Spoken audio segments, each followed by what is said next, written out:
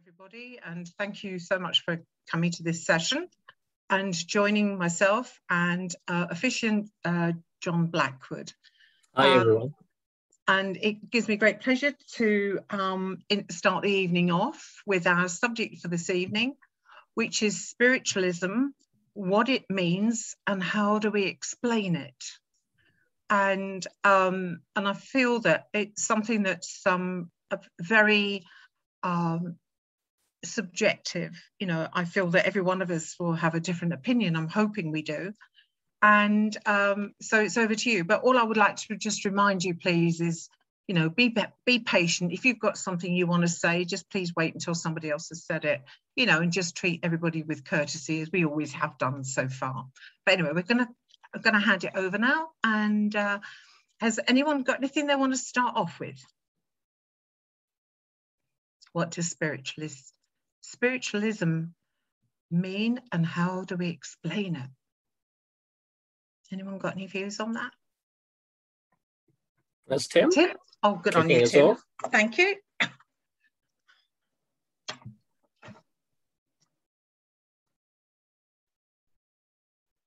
You're still muted. All right, Yeah, there we go. It's fixed now. You should be able to unmute yourself now. Brilliant. Thank you, Daniel. Hi. This may seem a really simplistic view but it's how I got into it. Is the 7 principles do exactly what you've just asked. They explain spiritualism and they explain what spiritualism is, to me anyway. If you work your way through the 7 principles, that pretty much says it all, doesn't it? If you actually think about it. And of course, all of us will have one in particular. And me being me, it was the 5th one, which was personal responsibility, which for one seemed like a good idea. But I know that's very simplistic, but I don't know what others feel about that. Seems a good place to start, doesn't it? Yeah, of course, definitely. Yeah, got to start somewhere, yeah. And I think certainly the concept of tonight was thinking about, we've all had that experience where perhaps we've met somebody for the first time or somebody who knows us pretty well, and they turn round to you and they say, you're a spiritualist, or what's this spiritualism all about? And it's probably the most awkward at moments when they actually ask you that question. But, you know, how do you respond? Have you really thought about how you respond? Or are there certain buzzwords or phrases we all could use or share with each other and say, well, you know what, this is what I tend to say, and people understand that? Because obviously you have to do it in simple terms. So it's just to share your thoughts as to how you would answer or respond to that question from, as I say, a member of the public or even a friend asking you, what is spiritualism? So Karen's got her hand up. On you go, Karen. You have the challenge. It is a challenge. Good evening, everyone. Hi. Hi. I wrote, I'll call it a poem. I don't think that's the right word. Entitled Spiritualism. When I come from South Wales and in the UK, and the South Wales District Council ran a poetry competition, or inspirational writing competition, I should say. And so I wrote this for that, to enter that. I didn't win, but I thought I'd like to share it with you because it was entitled Spiritualism. And I thought, well, my idea was, how do you explain spiritualism? That's why I just suddenly looked on my computer for it. I didn't have it here. So if I may, can I share? Please. Yeah, lovely. So it's entitled Spiritualism. S, speak the truth, that death is nothing at all. P, place trust in yourself, for you are spirit here and now. I, immerse yourself in the concept of a spiritual life. R, respect the power of love that is from God the Father. I, investigate the gifts of the Spirit within you. T, think positively throughout the challenges of life. U, utilize the power within you to be of service to others. A, acknowledge the sensitivity of your own spirit. L, listen to the still small voice from within. I, Involve yourself in a full life, for life is for living. S. Slowly build on your understanding that life is eternal. M. Muster strength to live by that truth and share it. Wow. That's I really good. enjoy that. I thought it's really, really good. Really Yeah, good. well done. Yeah, like that a lot. I didn't win though. I know. Yeah, but that's because we weren't there. We got that wrong, didn't we? So I The think wrong we should have person. you The won wrong the person contest did it. tonight. So Thank you. Oh, Thank you thanks, for Karen. listening. Thank No, you. no, thank you. No, thanks. You know, it's odd really, because when Tim was talking and saying that the 7 principles hold everything there is about spiritualism, I don't see the 7 principles in the same way, and that's what evenings like tonight are all about, is the fact that we don't all think the same, and we should be thinking for ourselves as well, you know, otherwise we're just going to be clones, you know, and none of us wants that. But to me, there is nothing within those principles that talks about the inspirers that we work with from the spirit world. There's nothing to talk about the guidance we get from the spirit world, you know. Yeah, if you look at the fatherhood of God, you might be able to somehow come to that conclusion. But I'm just saying that the 7 principles to me don't spell out spiritualism. Of course, they're about what we stand for, but for me, spiritualism is more than those 7 principles. That's what I believe. I believe there is just so much more. You know, for instance, when we talk about the 5th principle of personal responsibility, we talk about, you know, being responsible for our words, being responsible for our actions and our thoughts and so on. But we never talk about the responsibility we have for our reactions. How we react is something we need to be responsible for as well. And so even though we have this outline, and nobody, you know, respects the outline more than I do, I don't think anyway, but there still needs, I think, more to be said within those 7 principles, you know, because those 7 principles don't tell you what to do when you're at rock bottom. And in today's society, we have a lot of people who are at rock bottom, you know, even more these last couple of years. But there, you know, I'm not going to quote to somebody, you know, the 5th principle, you've got to be responsible for yourself when they're at rock bottom. I don't want to do that. So I want us to sort of think about, you know, what would you like, if there's anything you'd like to add, anything you'd like to take away.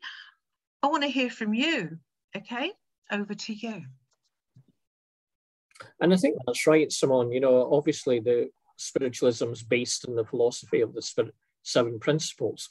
But if we were having a conversation in the street or the bus stop with someone and they ask you, well, you're a spiritualist, what's that all about? Yeah. Then you're not going to say, well, it's the 7 principles, because the next question naturally will be, well, what's that? Never heard of that before. Are you going to recite the 7 principles? And then that'll just turn them off completely.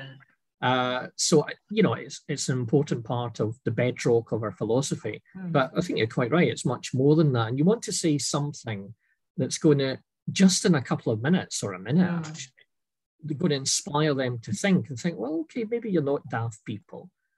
Because the first thing they're all going to think about is you talk to dead people. That's what you do. Because that's what they think. Yeah.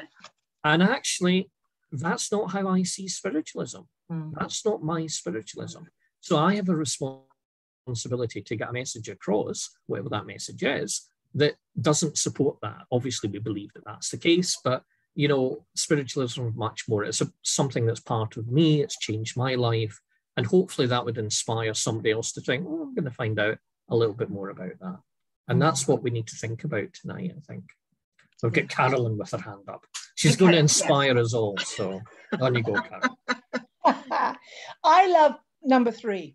I mean, to me, that's the essence. The communion of spirits and the ministry of angels. For me, that is the principal number for me in the 7 principles. Because that's how I came into this movement. You know, Spirit approached me and suddenly I thought I was going nuts because I was hearing voices in my head and yada, yada. Hard one. I don't know. I'm very reticent about talking about spiritualism, and I know I should be a better ambassador. But I don't like being laughed at, and I'm always fearful that someone's going to say, "Oh, you speak to dead people." But for me, I agree. It's brought on my contentment. It's given me an inner peace. I love the healing part of it, which I think people do not laugh at.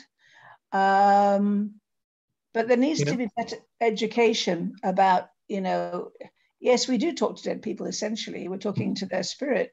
But it's the empowering messages that come through.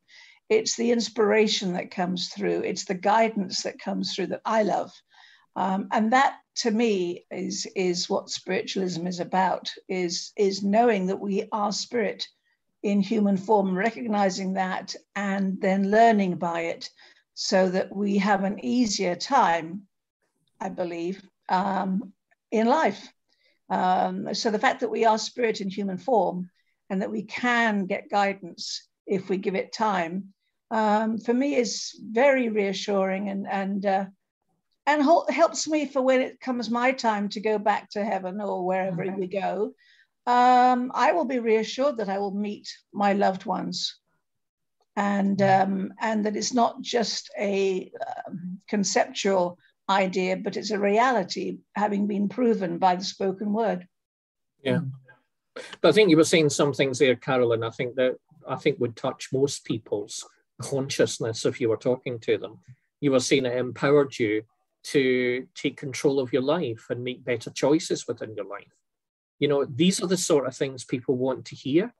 That would inspire somebody else to think that actually here's a religion or a way of life, however you want to describe it, that's actually made you a better person. Because that's really what you're saying, Carolyn. So if you can think about words that kind of send that message out to people, so they really want to go then and think, well, I'm going to find out a little bit more about it. Or maybe Carolyn isn't as daft as I thought she was, or as crazy talking to dead people. And even you could be saying, I believe that, God is in my perception as I see it, and that might differ to you, but then that's okay. So spiritualism isn't a religion that tells you this is what you think. And the good thing, I think a great thing about it, is you could get the dozen of us or so that are online here today. You could ask us all that question, what is spiritualism? And we'll all come up with a different answer. Yeah. That's actually a good thing. I don't think it should be dramatically different, but there should be that basis within it, which of course is founded in the 7 principles. But if you're able to think there's one principle, just as you said there, Carolyn, there's one that sticks out to you, and think, okay, well, how could you use that to describe what you believe spiritualism is? And I think you would be a long way there to achieving the goal we're talking about tonight. June. Good evening. Hi. Hi, June. I am grateful that those persons I know who did not behave well are not condemned to everlasting torments of hellfire, because no one deserves that. Yeah. I am grateful, and I will echo what Tim has said, that we have a principle that says eternal progression open to every human soul. And I would like to know that my family have the opportunity to improve themselves, and that when I pass over and meet them, they are not the people they were, and they have the opportunity to improve and understand their own life. And that's what got me into spiritualism, that somebody has the opportunity to change, that I don't have to condone bad behavior in myself or anyone else. And I don't have to say that they are condemned to hellfire, because that's what I was brought up to believe. And can I just, sorry, June, can I just come in on that? Because I think you've said something that's incredibly important to me. Because one of the things I like to do in my work as a demonstrator is sometimes I'll bring somebody through who, when they were here in our world, they were not particularly very nice. And there is a reason why I know now, and it's taken me a little while, but I know now why this happens to me. I get people and they tell me what they were like when they were here and how unpleasant they were and so on. And then I then talk about how they are now, if that makes sense. So it shows how they were and then how they appear to me now and how they've changed for the better. And the spirit world has shown me the healing involved in that. And that individual that's receiving that message may possibly have a reluctance to go to the spirit world in case they meet them. That's right. And what we're doing is we're taking away the fear of having to meet that individual when our time is up here. And that helps that individual to be healed and to relax and so on, and not have to worry about that for the rest of their lives.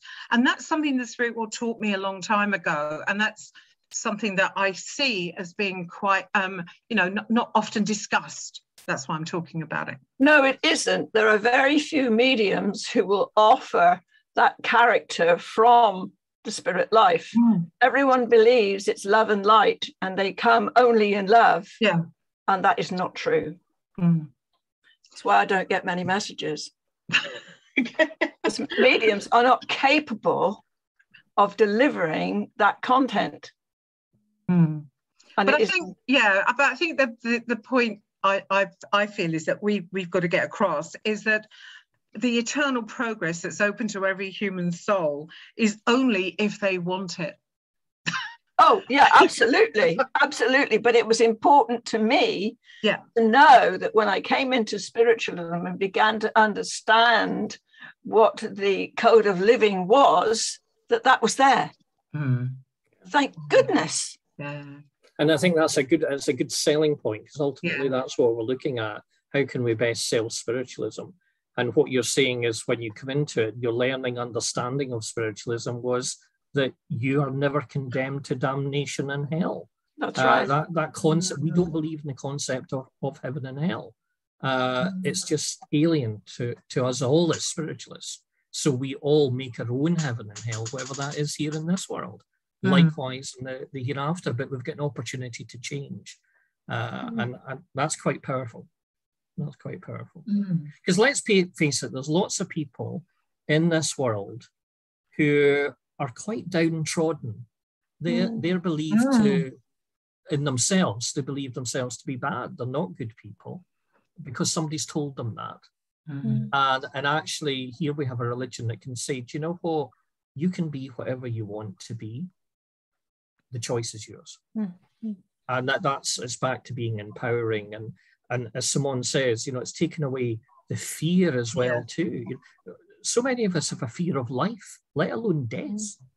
Yeah. And I remember, I think it was the very first session we did, philosophy group we did, and somebody had said to them, spiritualism is really about getting rid of the fear of what's to come. And that's both in this world and the next world. And I think that's an important message to get across too. So, yeah. And I can support Tim in saying that the next one was personal responsibility, the fact I can change. Yeah. That means they can as well. Yeah.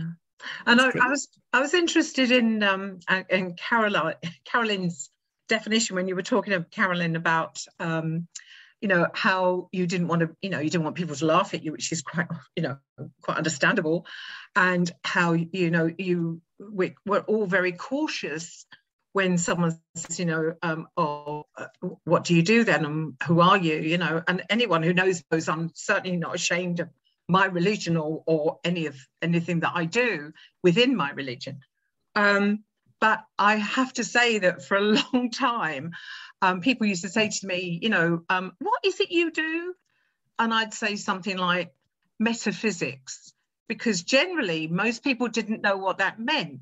So they didn't like to follow it up with what does that mean? Because they don't like to look stupid. But the reason I've been like that for so many years is because when I tell them I'm a spiritualist, very often they say the very first question, and this applies across the board, whether it's the medical profession, whether it's the legal profession, whether it's your local hairdresser, as soon as you say that, they say, who do you see with me then? Which puts me off, right? Because I'm often the one that says absolutely no one, to be honest, and not because there isn't anyone there, it's because I'm not actually looking for anyone, so, but that's the point. And so, there's that awful feeling of, oh, here we go again, and also one of the issues I have as well is when you say, in everyday conversation to maybe your neighbors or local community, you're a spiritualist, it seems like that becomes the topic for the night. And that drives me nuts because I don't want it to be different. I want it to be part of the community. I don't want it to take pride of place all the time. We've got to, I want to get past that. So that's when it becomes hard for me sometimes. I don't want to open up the floodgates to all the criticism and everything else, because nobody's going to change my mind. I'm going to change my mind about my religion, but nobody else is going to do that to me. Yeah. So what about everybody else? What do you think? We'll get Diana. Oh, sorry, I didn't see your hand. Yeah. Sorry. No, that's okay. Do you hear me? I have earphones in. Yeah, okay. So hello, everybody. I'm so very shocked to hear this because I'm from the Netherlands and I think I'm the only one here. And to get spiritualism across in the Netherlands, we're starting at a very low point because there's a whole another perspective what spiritualism is about in the Netherlands. And I'm listening to you and it's almost shocking to me that the same issues, yes, thank you. The same issues occur in UK, where it is a religion where so many churches are there. So I was thinking to myself, how can I participate in this conversation because I'm in the Netherlands? But it's exactly the same. It's exactly, yes. Yeah. And so, you could go to America. Spiritualism was much more established in America than it is in the UK. But again, you would have the same questions there. And to be honest, I think the reason why all of that is, whether you're in the Netherlands or the UK or Australia, I don't think it makes a difference. It's a case of we are to blame for this because as to how we have presented ourselves and the image we create. And it's all down to us. And that's why I think tonight it's important for us to look at that and think, okay, let's seriously almost write down, think about, okay, if somebody was to ask me that question, how would I honestly answer? But answer in a way that's going to make them think and not make them think that I'm a complete and utter nutcase. And I think from what we've been hearing so far, there's very easy ways to do that. Yeah. And actually, more importantly for me, it's about inspiring other people to think, well, maybe I'll look into that, or I'll give it some thought, or I certainly won't dismiss it the way I have in the past. And my experience from people who know me like professionally, I've been a spiritualist a long time, so certainly it's not an issue within my family because they're involved. But it's if people have known me for a while, so I say, especially professionally, I've come across this. And then at some point they've got round to religion, that conversation changes. And then somebody might say, or they say, what religion are you? And I'm always very honest and say, I'm a spiritualist. And they are taken aback to sit back and go, oh, really? But then you can see in their mind, they're almost going, but I think you're okay. Oh my goodness. It seems that weird to me. Have I really got you wrong? So you can see them think, and then the mind's ticking away and they're going, so what does that mean then? What do you actually believe? And then when I try and explain it in my way, in my words, then I can see them thinking, oh, that's interesting. I never knew that. Now, they might not be interested in looking into any further. That's fine. But at least they don't have a negative experience from what I've said. And I think that's why we need to craft our words very, very carefully and think about it and allow it to come from the heart. And everybody in life, regardless of whether religious or not, is looking for inspiration from each other. they're looking for something that's going to help them in their life. And whether it's June saying, you know what, you're not going to be condemned to damnation. They've maybe been brought up to think that, as June was.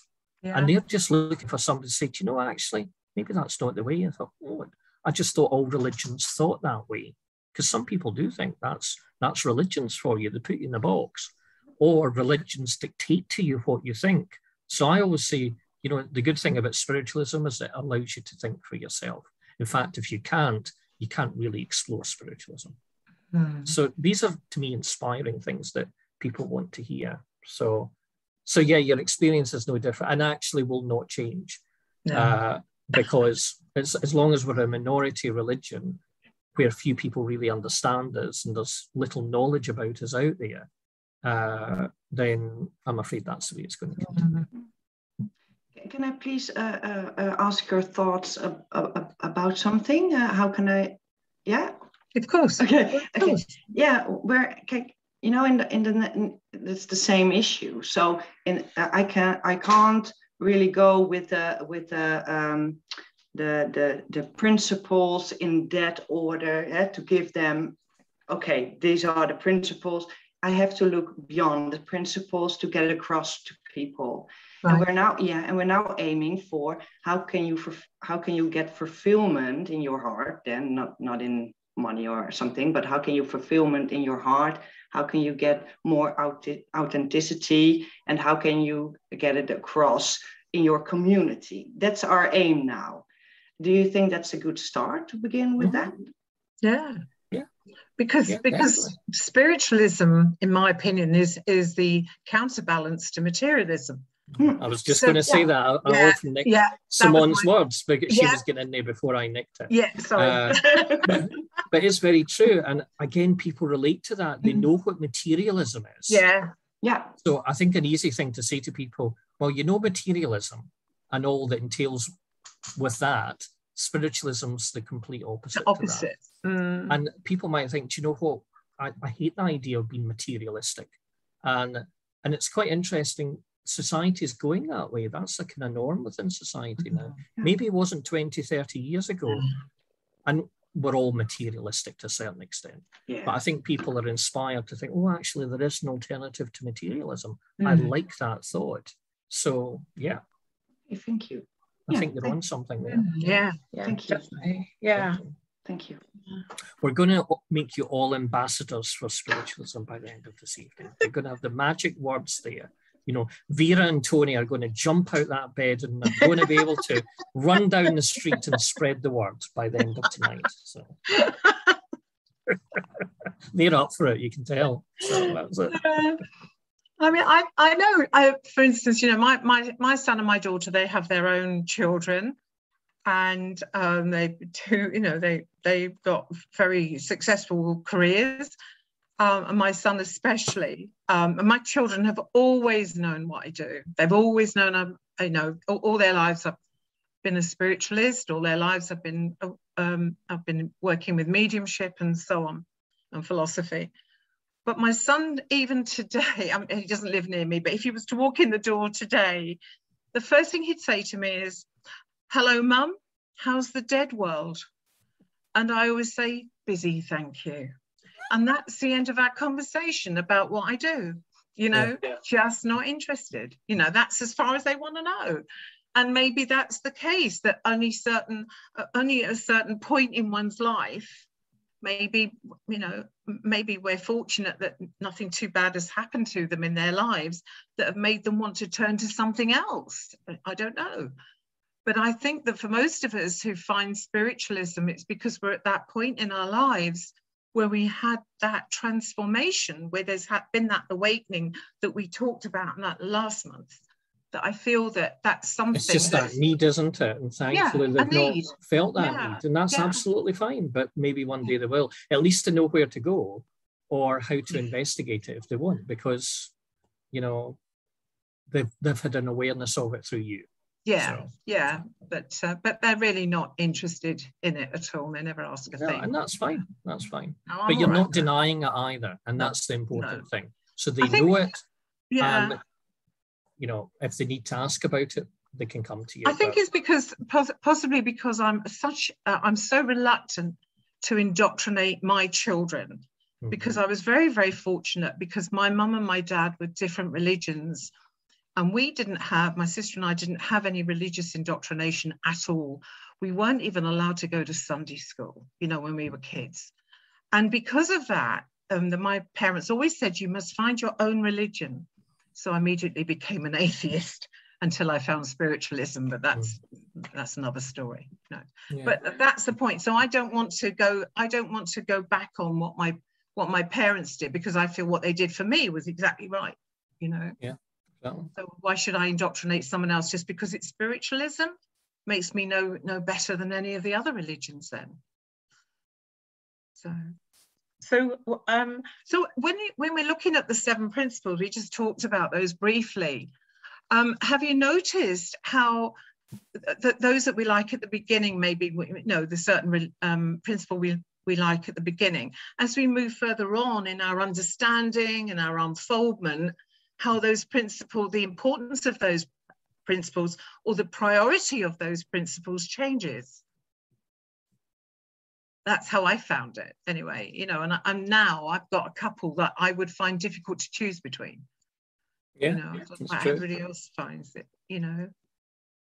So have you got? But do you know, there's a thought I often have, because we often debate, and I know tonight's not about the 7 principles per se, but you know, we often debate should change them because they are gender specific. Yeah. They're written in a Victorian language for that era, quite understandably, so that the people of that day could understand what the hell spiritualism was about. But we've moved on. We're a couple of 100 years on from that now. So should we then look at them again? And I actually think in the future, what might happen for spiritualism is we will move beyond the principles. They'll still be there as the bedrock. They're still part of our history, our foundation. But spiritualism will morph into something else. And I think the sort of things we're talking about tonight will become the norm as to how we would describe spiritualism, and how we'll be able to emulate that effectively and promote it, which we're not doing at the moment. If you think about the Christian church with the 10 commandments, you know, they've moved beyond that. So maybe one day we'll move beyond our own principles to enhance it. I'm not saying ignore them. They will still be there, but there'll be a new philosophy that will evolve from that. Just as you're saying, Simone, that, you know, that even an understanding of the 7 principles has changed for you in your life. I'm sure it has for us all. So maybe for us collectively as a movement, we're going to move beyond that. Don't know, just a thought. Yeah. Just a thought. Daniel? Yes, just want to come in on that part of what John was speaking about, how moving beyond the principles. And we see, well, I've seen it quite often now, a lot of certain places that say, based on the 7 principles of spiritualism, and I've seen them adapted. And in my opinion, some have done a great job in progressing the idea, yet in my opinion, there are others I have seen that I feel are missing the point entirely in order to make it what seems more digestible for their audience. And I feel that if we're going to, which we will need to continually progress in how we are not only demonstrating ourselves as the living, but also in how we communicate with those on the other side, really to really grasp the philosophy. And I find that there are not many who desire to engage in the philosophy. And I think also not only in how we discuss the religion or the science or the thinking, the philosophies about spiritualism, we have to also be aware in how we're doing that process. Because it's easy for many people to say, I don't want anything to do with the philosophy, it's confusing, or it's only people arguing.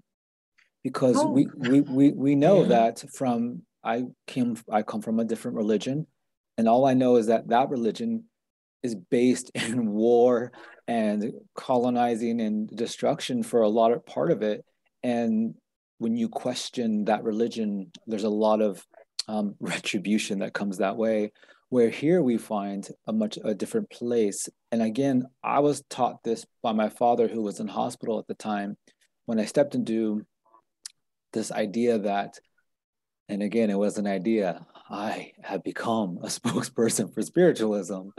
And I feel that's a very personal responsibility we must really gauge. But I went to Father when he was in hospital, and he was preparing to die. And not a man a man of faith in his own way. And I felt that what I had experienced was vital, that I share it with him and gift it to him. Yet my words were, because I wanted to keep it simple, I said to him, do not worry about where you are going, because you'll be able to walk through all this again and maybe do it differently. And his response was, are you kidding me? I don't want to do this all over again. I just want to be free. And in that moment, I realized how there's that, even though I had the best of intention, it's not up to me to decide if you or you get to or want to or desire to do any of this the way that I do it. And it really reminds me of how, in a sense, individualistic our whole process is when we discover more. And as what was brought up before, this is a thinking person's religion. We must be able to think and analyze. This isn't about simply accepting because of pressure or the majority goes. It's really about the self-discovery within. I just wanted to share that aspect as it sparked for me. But you know, Daniel, with that, there is a counterbalance to that as well too, because you know, we could all describe ourselves as free thinkers, and you know, discussion is good, and let's have the heated debate, and you know, we all can get quite enthused by that and learn from that, and I think that's a good thing. There's other people out there in the world who need some sort of structure, who need a belief system that gives them comfort and security. And you know, I found it interesting in the last few days. We had a horrible situation in the UK where we had a member of our UK Parliament who was murdered, and he was a person of faith, and there's been a lot talked about in the news about his faith and what he was like as a person. And there's a big thing, and again, you can share in that or not as you wish, but there was a big thing made, certainly in some news reports that I heard, that he was a Catholic and he didn't have the opportunity. His family were upset because there was no opportunity for him to have the last rites.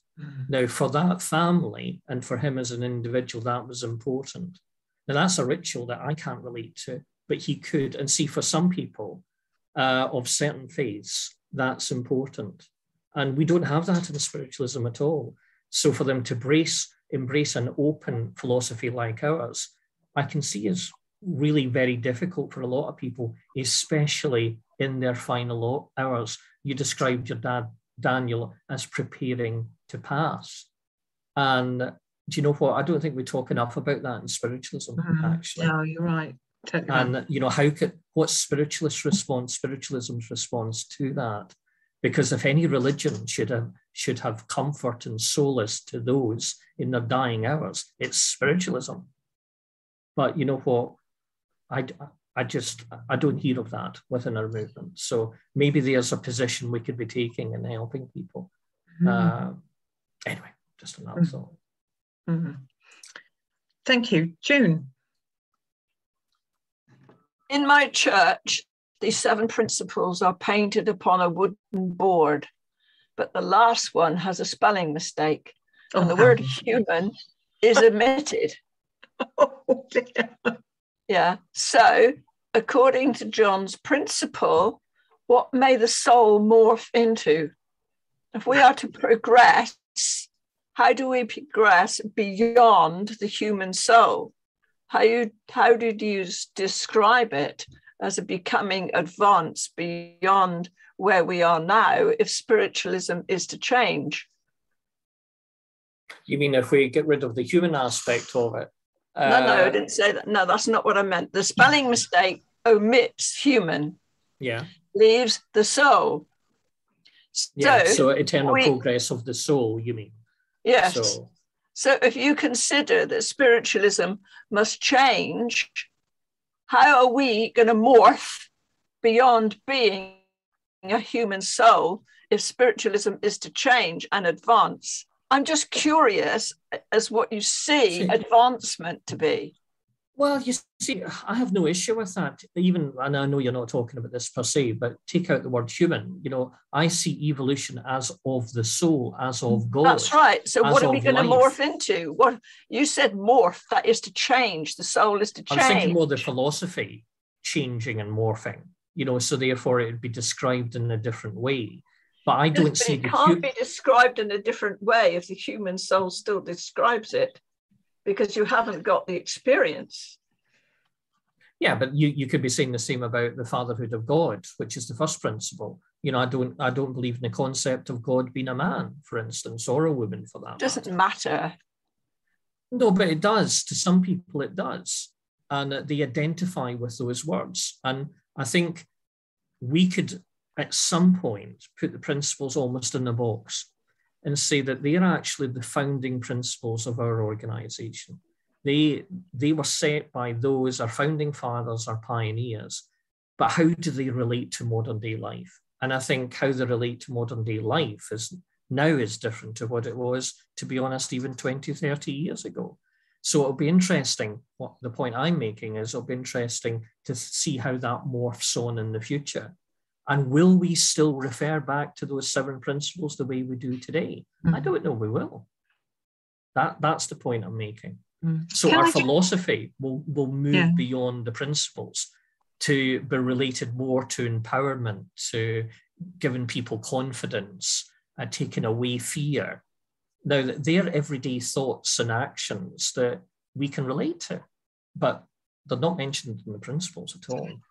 Can I just quickly say something because to do with the principles? Because when I first came into this movement, at the bottom of the 7 principles, you would always find the words subject to personal interpretation.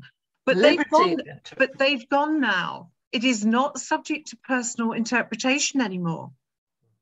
We're told what they mean. So I'm going to just leave that with you. Yeah. Okay, sorry.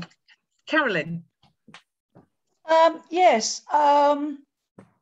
Daniel, thank you for sharing that about your dad. I've met a couple of people who have said, oh gosh, I don't want to come back. You know, I'm done. I don't want to have to deal with the hard work of being here. As a nurse, I saw the last rites being given to somebody, and I just found the hypocrisy, and I apologize to anybody here who's Catholic, but the idea that somebody can come in, put a cross with some holy oil on your forehead and say all your sins are forgiven, to me is a load of hogwash, because we as souls, I believe, have to account for our actions when we get to heaven, and we are our own judges, if you like. And I just feel this hypocrisy that people, they can do whatever they want, and then it's okay, as long as they get the last rites before they go, they'll be saved. And I don't know what Carolyn, isn't that right for them? It's right for them, but for me, it didn't ring true. It's no, like how and it doesn't. Yeah, doesn't either. How can that be? And I think also, yes, it was nice if the spiritualists had some sort of ceremony as they were passing over. But do we actually need it? Because we have a reassurance that things will be okay, that we will meet our loved ones. Carolyn, I wasn't talking about ceremony. I don't believe in the ceremonies of any kind. I wasn't thinking of a ceremony. It was more our philosophy should deal with that process more, and how we can be of comfort to those more so in their dying hours. How even through our ministry, you know, Simone and I, to be fair, we don't talk about that within ministry. I think we should do more. How do we comfort those people at that stage? And I don't mean by being ritualistic. While some might like it, that's not what I'm talking about. It's more spiritualism has so much to offer people at different stages in their life, at crisis stages in their life. And whether we like it or not, death is a stage in our life. So what is our response? How do we deal with that? I think we give the person reassurance that it's okay to pass over, because oftentimes there's so many anchors holding them back, which usually is family, that I think encouraging them that to go and meet their loved ones that are already, and give them a reassurance. And that's just an idea. Yeah. But you know, the closest person to me who's passed in recent years is my grandmother, and she was really like a mother to me. And she was passing, and we were all with her at that time. And she was very much involved in spiritualism, had that background, and she had everything prepared, everything organized. She literally was just waiting to take her last breath. But we spent those final hours just laughing and spending time together and recanting all the times, oh, remember when this happened, or, you know, the highlights in your life. And I remember asking, and I said, well, Gran, I said, you know, you're going to be passing on. And I was determined not to go to, oh, well, how are you going to demonstrate distance beyond your path? I'm not interested. I don't care, actually. I just want her life the way she wants to live it. It'll come back as a message, actually. Comforting to me as that might well be, this was about her. And I was getting her to think about, well, who would you really like to meet when you passed? You know, she'd lost both her husband and she was very close with her mother. And so we spoke about that. And she said, well, I really don't know which one I would want, actually, to be perfectly honest. And, you know, we had a good laugh and a joke about that. And to be honest, that was a healing experience for her to prepare for that passing. But it was for me and the rest of the family. You know, we were thinking of hymns we would sing. And anybody who knows me, I cannot sing at all. Yeah, I can vouch for that. Exactly. But to be fair, both my mother and my aunt, her sister, they are good singers. So at one point, actually, we were sitting with the SNU hymn book, singing the hymns to my gran, and she just shouted, I've never wanted to die so much in my life. Make it now. But these are the fun times we can have. And that, to me, I thought, you know what, she thankfully wasn't in pain. I know it's very difficult if people are in pain. She was perfectly with it too. But, you know, we were able to use our philosophy of spiritualism and understanding of it to help her as it helped us. And maybe we need to focus on that a little bit more and talk about that. Okay. Anybody else like to share an opinion? How would you describe spiritualism? That's what we're talking about. So, yeah. Is there anything, even just magic words or just one word? Tim, on you go. I've been listening carefully, and I was thinking, you know, over 100 years ago, 2 years ago, a lady called Emma Hardy was probably asking the same question and came up with what she came up with, which was 5. Isn't it? Yeah. I'll keep quiet. It was in question, wasn't it? She was asking the same question. Yeah, no, you're right. You're right. And it's many, many times that's come up over the 172 years, isn't it? Yeah, exactly. And I think that's only natural because, you know, spiritualists by their nature are anarchists. We all rebel against the norm. You wouldn't be a spiritualist if you didn't have that spirit within you. We don't like organization. We don't like to be told what to do or be constrained in our thinking. And here we are, part of a religious movement that has an organization and has a hierarchy, as every organization has. So naturally we'll rebel against that. And if anybody, even the 7 principles, do dictate to us what we believe, whether we like it or not, we've got 7 points, which technically we do all agree on.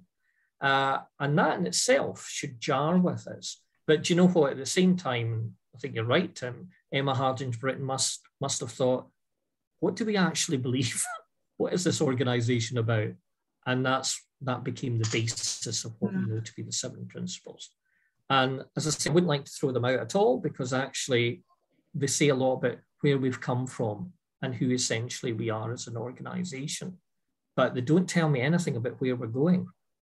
And the sad thing is, in my own church, like every church, like June was mentioning there, they're above the platform. You sit there, when the medium's boring you, unless of course it's Simone, because she's always so interesting. You're reading backwards then, because you keep you focused. So, and you notice the spelling mistakes and everything like that, and so you're going through them. And, I've heard people leave a service and say, I really enjoyed that, but, I was looking at those principles, and you know what?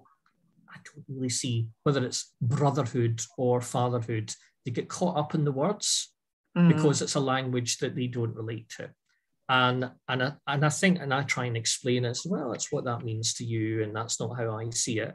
But do you know what? That's not what's on the wall. That's not what that actually says. That word is there. And actually, that's a barrier for some people. And I think we need to try and to be honest, this is for the younger generation, not even for us. We're old people here, believe it or not, we are, looking around everybody. That it's just the young people just do not relate to that. They use a gender neutral language. They think that that's an old style, and you know what? That's not me, and that's not modern life. So therefore, I'm not interested. So I think we need to think about positioning spiritualism for the future and how we describe it without necessarily changing the principles. I think we just move beyond them as spiritualism evolves. Barry has produced a booklet, hasn't he? A small booklet on 21st century principles, for some principles. Yeah. And if you read that, it's quite interesting because he's pretty much saying what you're saying, and he gives you the alternatives. And it what Simone said about the clause at the bottom, that should go back. Yes, definitely. I think so. Who took it out? I think the union took it out a long time ago because they, to be honest, there were so many people with so many different views that they decided that they wanted one view. And so that's why it was taken off. Should go back. We welcome anarchy. You're right. Yes, exactly. Go back. Want to be rebels? We're religious rebels. That's what we are. And whenever I think of, because we were actually talking about that before we got online tonight about being rebels, and it reminds me in Harry Boddington's University of Spiritualism under the second principle. He says, the religion of spiritualism plants your feet firmly on every reformer's platform and makes deeds, not creeds, your pathway to heaven. And as you know, that stayed with me because it means that it's not about sitting back and thinking, it's about doing something as well, being active and proactive, and that stayed with me. And that was written a long time ago, a long, long time ago, but it hasn't changed for me. Sorry, Daniel, you were going to say something. I was simply going to add on to appreciate what Tim brought up because of what the discussion is that it's very important, I feel, just as it was expressed, the way that we learn and practice how to describe spiritualism and how we speak of it, because I see it very often in younger groups and communities. The principles aren't what they are seeking. They're seeking something outside of it because, as we've all talked about, that constraint of this is what you must be. So for them to be able to conceptualize what does spiritualism mean, and one thing it's a simple statement I've practiced when I've spoken to younger groups is simply that as a spiritualist, I believe in the interactive relationship with this physical world and the spiritual world. And that manifests in many different ways. And that seems something that's more tolerated. And I feel that this is why it's great we're having this discussion, because as we progress and generations progress, it is going to be important how we are able to define what does it mean when I'm a spiritualist and how do I express that to you? Because others are going to want to know. And the way we've been doing it before doesn't seem to is no longer working for who is coming behind us. So I like that we've done this, and I appreciate that you both have hosted the opportunity for us to have a discussion on the philosophy around what spiritualism is, or even what it's not, in order for us to have a better kind of a better view of how, or even just a thought, when we walk away this evening, how do I describe who I am, what I am, and how would I explain it to others? That's what we're trying to do, yeah. And think about what we can become, yeah. But, you know, I think you raise a good point, Daniel, that just the way you described spiritualism there, but to a younger group in their language so they can understand, that's so important. But, you know, I think we need to think about our audience. So when we are describing spiritualism, so how do you describe that to a young person? You would use words like Daniel was talking about there. Mm-hmm. But, you know, if it's maybe a contemporary of yours, maybe actually June's language is what we should be working towards there, and thinking about, you know what, there is no hell and damnation. Now, to a young person, they won't understand those words because they'll think, well, I never thought there was in the first place. So, you know, that's not an issue to me. But it is if you're my age and older, because that's how you were taught to believe. Mm-hmm. So I think we need to think about moderating those words and thinking about speaking to the right audience. And as I say, obviously using the right explanation.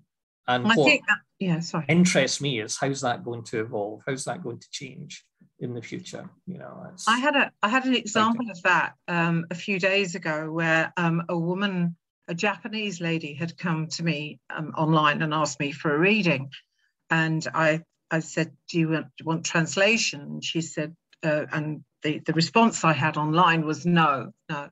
And she brought her son, a young boy, who was the translator. And this was a tragic story. It was a woman who's both her husband and her young daughter had taken their own lives. And it was so hard for me, but please don't, it's not about me at all, but it was hard because I really noticed more than at any other time in all the years I've been involved in spiritualism, what a different language we speak to everyday English. There are, you know, phrases we use all the time. They're not jargon, but they are phrases. It's terminology that we use within spiritualism. And it made me realize how much we're not meeting the needs of the young through our language. And maybe we've got to sort of sit down and think about the words we use, the terminology we use to bring people in. And that was really highlighted to me on Saturday. You know, that's really interesting. I think that's our time as well. Yeah, perfect time. I think we got there. Yeah. Okay. Anybody? Does anyone else want to add anything at all? Anyone else got anything? Karen's? Yeah, Karen. Final say, Karen. Yeah, I think I now that I've got the opportunity to say it, I'm not sure that it's of any importance. But it just struck me that we have got a logo within spiritualism, nature or light. Light, nature, truth. And truth. And maybe that's the modern language. Yeah. Modern people. Because they're all looking at light and what's out in the cosmos and you know, what makes the universe tick. They all seem to be into nature. And they're all looking for truth. Exactly. Yeah. Well done. Yep. Thank you for that. I think you're spot on there. Yeah. Thank you. Can I say something before we finish, Simone, on that subject? Karen's highlighted it too as a guest. The SNU is running an online event on the 2nd of November. It's the 2nd of November. You'll all certainly, well, all over the world actually, not just here in the UK, but you'll be aware of COP26, and that's been hosted quite near me here in Scotland. And Scottish Interfaith Week are running a whole series of events that week. And it's basically the first week of COP26. And we felt as spiritualists, we should respond to that. And we should have a voice as spiritualists, the spiritualist community, in saying something about what our response should be to dealing with the environment. So there's going to be a session online. It's the 2nd of November at 7 p.m. Go onto the SNU's website and you'll see under the news section. And please join us to be in Scotland for people all over the world to come in and join us, share in that debate. And discussions have been on. Karen's been talking about, let's look at the emblem of spiritualism and really understand what that nature and how it should be responding to the concerns we have in the natural world. So if you can join us, that would be great to see you. So, okay. Super. Thank you, John. Our next subject, which is going to be on Tuesday, the 23rd of November, same time, 7 o'clock, with hopefully Daniel, John, is going to be Living Spiritualism, how we apply it to our daily living. So that's our next subject. Okay. So I look forward to seeing all of you then, and thank you so much for joining us and for participating as well. And wishing you a lovely evening, day, morning, wherever you are. And thanks again. Thank you. Great. Bye-bye. See you next month. Yeah. Bye, everyone. Bye.